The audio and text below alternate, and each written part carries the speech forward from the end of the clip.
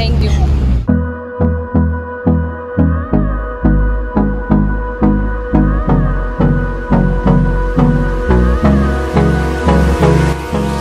Hold me close till I get up. Time is barely on our side. I don't wanna waste what's left. The storms we chase are leading us, and love is all we'll ever trust. Yeah, no, I don't wanna waste what's left. And on we'll go, through the wastelands, through the highways, till my shadow turns to sun rays. And on we'll go, through the wastelands, through the highways, and on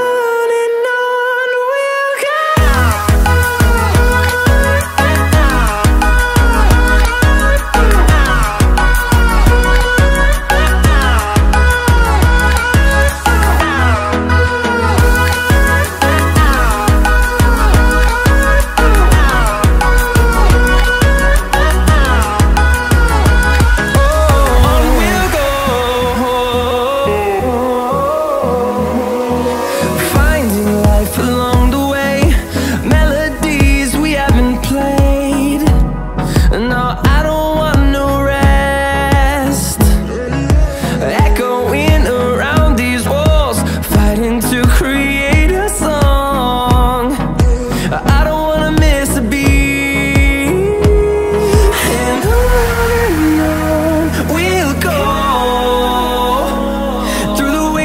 Through the highways, till my shadow turns to sun rays. And on we'll go, through the wastelands, through the highways, and on we'll go.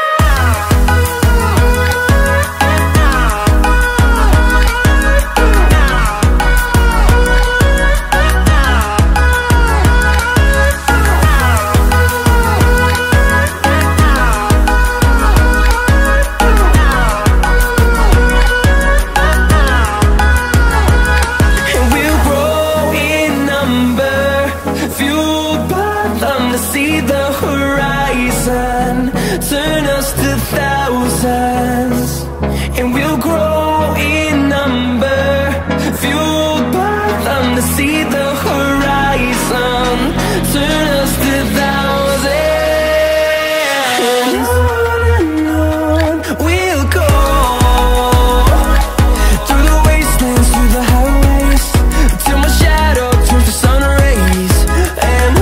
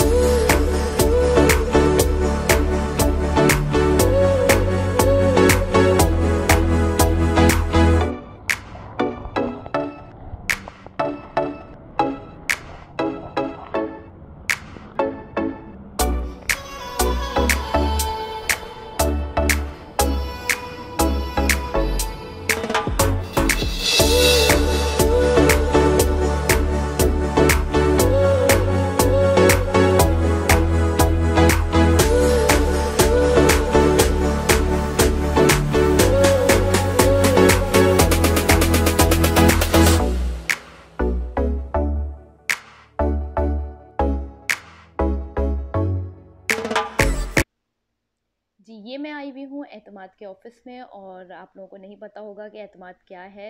तो जनाब, एतमाद जो है वो visa service centre है basically, और यहाँ पर जो है वो सऊदीया से रिलेटेड, अगर आपको वहाँ पे विज़िट करना है, विज़िट पे जाना है, या आपको वहाँ पे वर्क परमिट आपका हुआ है, आपको वहाँ जाके स्टे करना है, तो उसके सारा जो प्रोसेस होता है और जितने डॉक्यूमेंट्स वगैरह जमा करने होते हैं और जो भी करना होता है वो यहाँ पर होता है। तो यहाँ पर आपको आना बहुत ज़रूरी होता है। तो ये है वो सरप्राइज़ जिसका मैंने आप लोगों से ज़िक्र किया था लास्ट वीडियो में, क्योंकि यहाँ मैं आई थी इन्फॉर्मेशन लेने के लिए कि किस किस डॉक्यूमेंट्स की ज़रूरत होगी, क्योंकि मैं जा रही हूँ बहुत जल्द इंशाल्लाह ताला सऊदी अरब दम्माम।